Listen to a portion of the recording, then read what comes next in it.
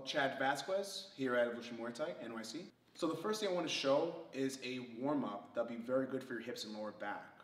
The names for them, the first movement is called iron crosses, and the second one are called scorpion stretches. Okay, first the warm-up. This will be very important for your hips and lower back. So first one, iron crosses. What you need to do, lie on your back, head down, legs straight, arms out like so, palms up. The idea is, without moving your upper body, bring your opposite foot to your opposite hand. And I try to have my foot touch my hand.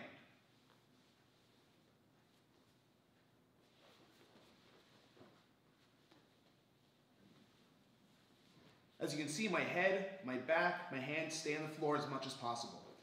As you're doing this, if you cannot touch your foot to your hand due to flexibility issues, that's fine. Just go as far as you can.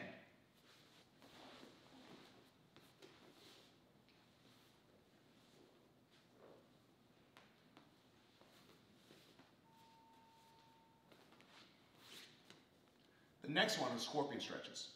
Same idea, except you'll be on your chest, your back, or your stomach. So you see my form, legs are straight on the floor, palms down, chest down. As you do the stretch, same idea. Bring the opposite foot to the opposite hand. And you can see in my movement, I'm trying to make sure my chest stays down as much as possible. Again, if you cannot reach your hand, just go as far as you can.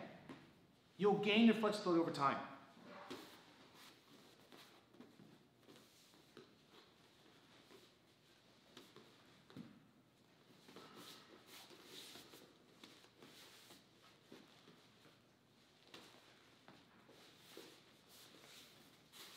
I recommend 30 reps before you move into your workout. Now, the next 7 movements I'm going to show that'll be important for your jiu-jitsu training will all be done from a seated position. The first thing that you should know how to do and practice are break falls. This is a very simple way of learning it from a seated position here. I'll demonstrate it first, and then I'll highlight certain details you should know.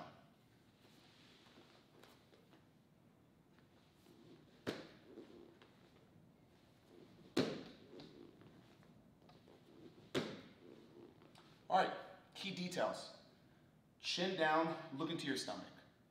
As you rock back, you want to make sure that your head does not touch the floor. In training, if you get thrown or aggressively swept and you have a bad habit, bring your head back, you can't hurt yourself with your head hitting the mat during sparring. So, chin down, notice when I rock back, I stop within my shoulder line, so my head does not touch. Now, what helps me do that is my hands. By bringing my hands out at a 45 degree, it prevents me from going too far back so my head will not touch the floor. So look at my hands, how they work. They act as brakes to stop your head from hitting the mat. The next big important thing is the ability to keep your back bent. This is a very important skill you must develop in different movements for your jiu-jitsu game. So, if you notice, I keep my knees close to my chest as I rock back. This movement, I like to refer to as a rocking chair effect. You need to be able to hold your core still so that you do not have that habit. This, as you can see, become a big issue when you start sparring and you get thrown or swept. So if that's a challenge to you, a little thing you can do before you do the break fall is just rock back and forth by keeping your knees close to your chest. If you need to use your hands to assist you, you can do that. So I'll actually lean in forward, have my hands touch my knees, and as I rock back, just practice that. As you get better at it, then you add the rest of your form for your break fall. Chin down.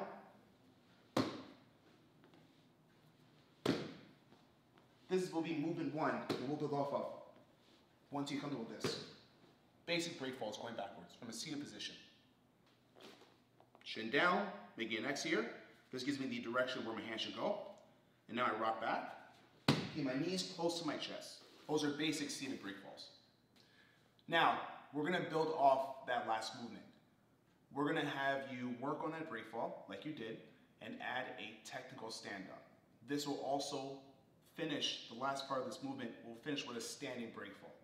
Okay, here we go. So the first part, you've done, you saw, which is this. basic seated break fall.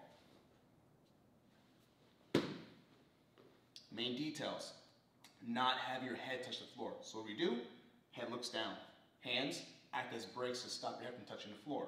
Back is bent so you can have a good smooth rock, so you don't land with a flat back. Now, once you do that, you'll rock up and get a form like so. You pick one hand on the floor and the opposite leg will face outside. One of the two limbs will act as frames. If you can imagine me holding someone off as they're trying to put pressure on me. Now from here, it's very important that when I start trying to stand up, whether it's on my knee or my foot, my chest points towards the floor, right? So from here, as I look my chest to the floor, this allows me to base my foot or my knee.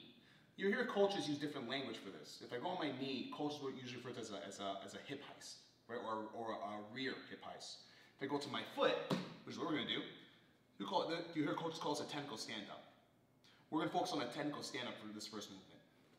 So, base, point towards the floor of your chest, and this allows you to move your foot back. And now, I stand up. Now from here, watch how we do the whole thing again, using a standing break fall to a technical stand-up. So, here we go. Hands big and X. Look down to your stomach. This already starts you off for a good form when you're about to go to the floor here. I'll best show on the side. So hands like this to make sure you have a good angle of where your hands should go to base on the floor so you don't rock back. So here I am, here's my form. Squat, as far as you can go. Now my butt touches, and I rock right back up. Keep my knees as close to my chest as possible. And now I go back to the same base. Chest points towards the floor. And this allows me to better move this leg behind me, whether it's my knee or my foot. For us, we'll go for our foot. As far as you can. And now, I come back to where I was originally facing. All right, so the next two movements will be basic big circles and advanced big circles, okay? These movements will be very beneficial on developing coordination on how to move your legs in a circular motion, and they'll be very important for different type of sweeps you'll learn, whether it's no-gi or gi, okay? And they're also a great warm-up to gaining flexibility and range of motion for your hips as you keep on training. So we'll first go over basic big circles, okay? On my back, legs go up in a V shape. From here, I'm gonna circle them and have my hands to touch the floor. So here's a basic big circle. Feet come up, and that's it. Bottom leg, if you notice, stays tucked towards my butt. Top leg just gets a base. Both hands just touch. That's it. Now I rewind back. Try to just do this and just kind of go forward and just sit back. Try to rewind the way you came. So from here, and now as I go flat to my back, this leg will start to circle again to the other direction.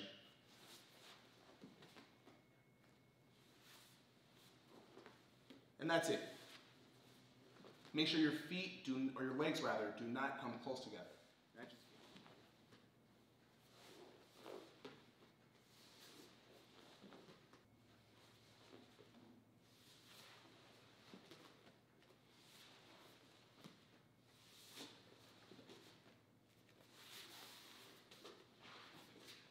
The next one now will be advanced big circles. These are a little tricky. Take time with it, go slow. So, it starts off the same way on the last move, which are basic big circles. Right? So you saw it previously. I was on my back. Legs go into a V shape. I'm going to circle to make contact. From here, you're going to continue the circle. Watch as my bottom leg stays where it is, and my top leg will continue to move around as I bring my chest towards my bottom knee. My hands follow, and I go for that stretch here. And now I rewind back to my back. Remember, I don't just sit back up. I try to keep that circular motion as I recover, and I go again to the other side. So watch. So I roll to my shoulder. Now this leg follows up. Basic to advance.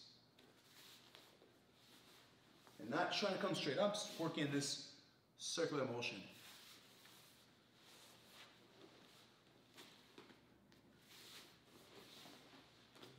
All right, different angle.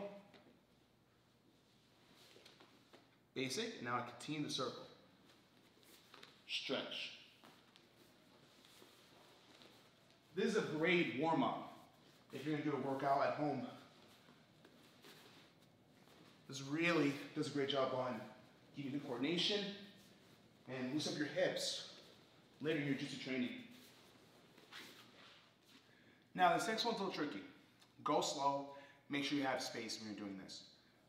Again, we're doing these drills starting from a seated position where you either lie back or do moves from here. We're gonna learn how to practice inversions from a seated position. Okay. If I was to roll over this shoulder, my left side, I'll tuck in my left foot.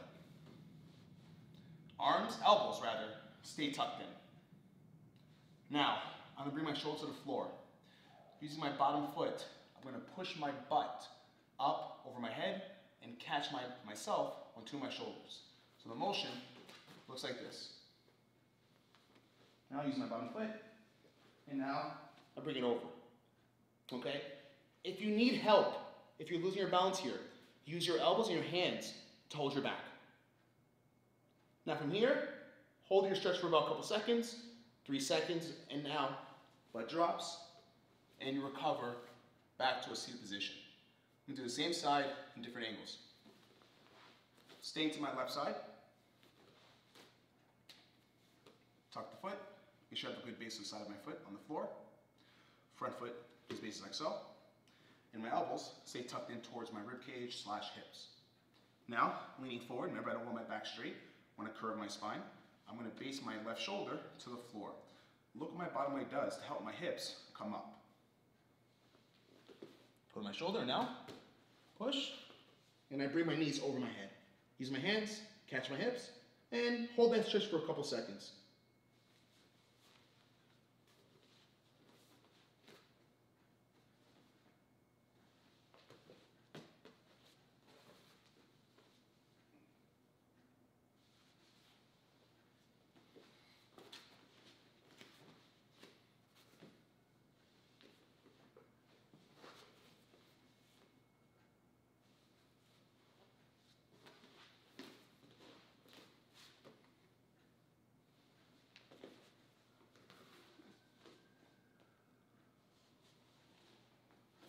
For that, I was just doing one side. Of course, do both sides.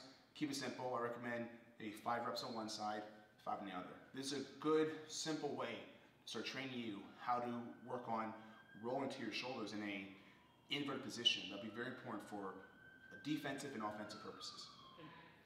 Okay, so we're gonna do a leg over active stretch, all right? So we're gonna have you go on your back. I'll show from the side. All right, so watch. Lower body. The knees will come towards the chest first, then you use your feet to kick yourself over. The goal is to bring your lower body, your lower back, off the floor and balance yourself on your shoulders. So here we go. Knees, so that's the first motion. And now, feet. Now, I have enough range of motion where I can touch the floor. If that's not the case for you, that's okay. Go as far as you can and make this part of a warm-up for different activities, and you'll gain that range of motion. So, knees, feet. Knees, feet. And that's the goal. Trying to have your lower body come over and touch the floor. These are very basic leg over active stretches.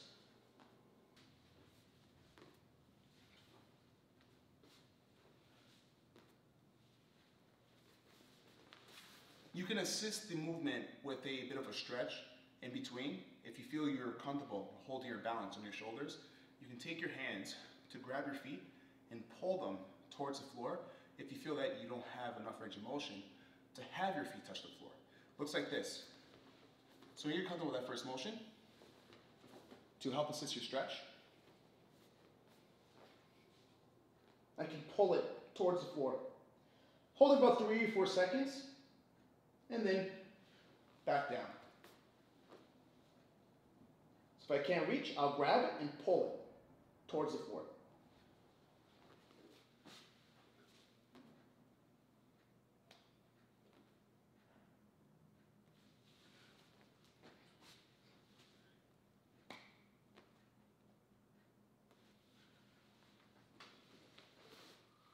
So we're going to take that last movement, the leg over active stretch, and we're going to have you do a more advanced version where you combine two other type of movements. One movement I like to call windmills, and the second movement were figure four with your legs, which will be used for weapons like triangle chokes. We should probably do the first two by themselves before we add them to the leg over active stretch. So let's do windmills first. For windmills, you'll be on your back, legs up, like almost big circles. Now the goal is to keep your elbows, arms touch your body, and circle your feet over each other. 3 of my joints are moving here, right? So not just my feet, but my knees and my hips. And it's a great warm-up, and this will be used a lot for your guard, open guard work, whether defense or offense. Work on both directions as you warm up with this movement. You can see my feet come near both my knees, they don't touch anything. And also my feet go over each other. As my hips move, and my knees move, and my feet move.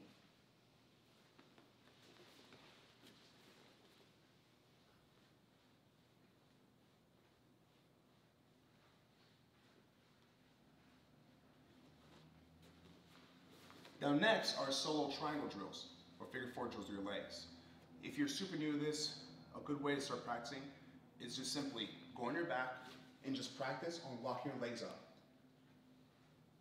Like so. Key details you may notice, I'm not doing this. I'm not bringing my toes down. I'm trying to have my knee capture over my ankle. You can see that little space there, my feet are up, that's very important. When you're sparring and you're doing triangle chokes, you want to try to avoid locking like so. This could put a lot of pressure on your ankle and you can injure yourself. I've actually, when I was first training, I made that mistake and I almost really hurt my ankle. And so I learned the hard way. So I really advise you, as you practice your form, do not lock your leg over your foot. So again, this is a basic way on just practicing your form. Furthermore, you may notice that I keep my knees not super wide, but close to each other. This is very important for your chokes when you start learning how to cover the shoulder, the neck for an effective squeeze. So again,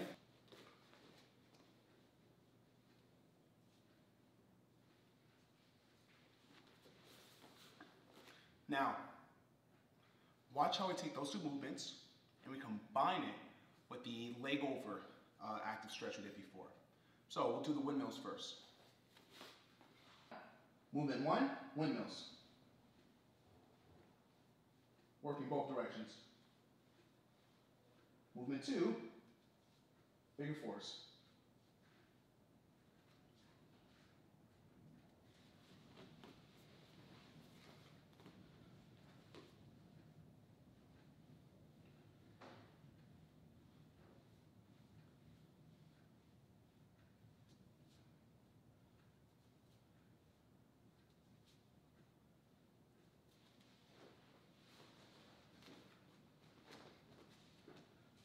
Touch, catch the hips.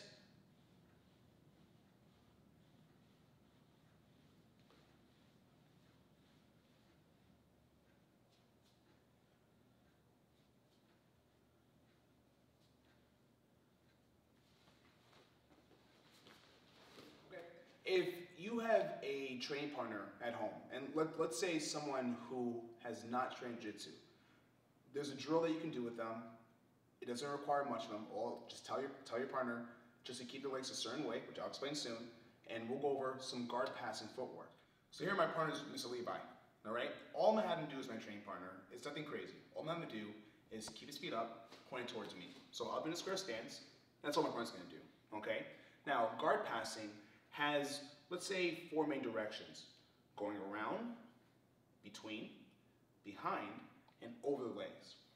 For this exercise, we'll just do 3 of those 4 movements. All right, first one, going around the legs. In a square stance, your hands will control either the ankles or the shins. Again, training partner, just stay still. That's all I have to do. Now, you'll practice a movement for a guard pass referred to as a Toreando guard pass. So, look at my feet. If I go to my left leg steps out. This gives me space for my inside leg to do a cross step. I try to step as far past it as possible. My back leg now finishes the exercise by stepping in a square stance, and I'm facing my partner like so. Now, rewind back, tracing back the same steps. And now, the other side. 1, 2, see I turn my toes towards my partner, and I step out. 3, in this stance here. A little speed. 3. 1, 2, 3. 1, 2, 3. So that's movement 1. That's going around the legs. Movement 2, going inside the legs. Headquarters. Reverse headquarters. Okay. Hands control either the ankles or shins. And from here, you can practice on moving your partner's legs to a certain angle. If I do standard headquarters, that means in this case, my right leg goes to the same side as my partner. If I do a reverse headquarters, in this case, my right leg goes to the opposite side to my training partner. Look at my footwork. Standard. I do it on both sides. It's very important that I go inside first and my knee is as much as I can behind my partner's knee. Other leg steps just within his knee line. Please don't overstep. That's a bad habit that'll leave that'll leave you exposed for your partner grabbing your other leg. Reverse headquarters. Same leg, I go across. My knee now stays pointed towards the center line. This hand goes to the hip. Elbow stays tucked in. And that's it. Other side. Now the two of them together. 1, 2, 1, 2. That's movement 2, working inside. Now lastly, our leg drags. This will position you to get behind your partner's legs. So for example, I'll grab the ankle here, pull it across my center line. Now I create an opening. From here, the same side leg steps behind that far knee. 1, and do a small step. Just stop myself within my partner's hip line. And my hands can stop right to the knees. And now I rewind back. 1, 2, 3, touch. Oops, sorry. Move the leg. And every time you see, I'm just stopping within the hip line. These are nice, simple drills to play with someone to work these positions for guard passing, especially if your partner's that well trained. All you have to have your partner do is keep your feet up and just go slowly through the footwork.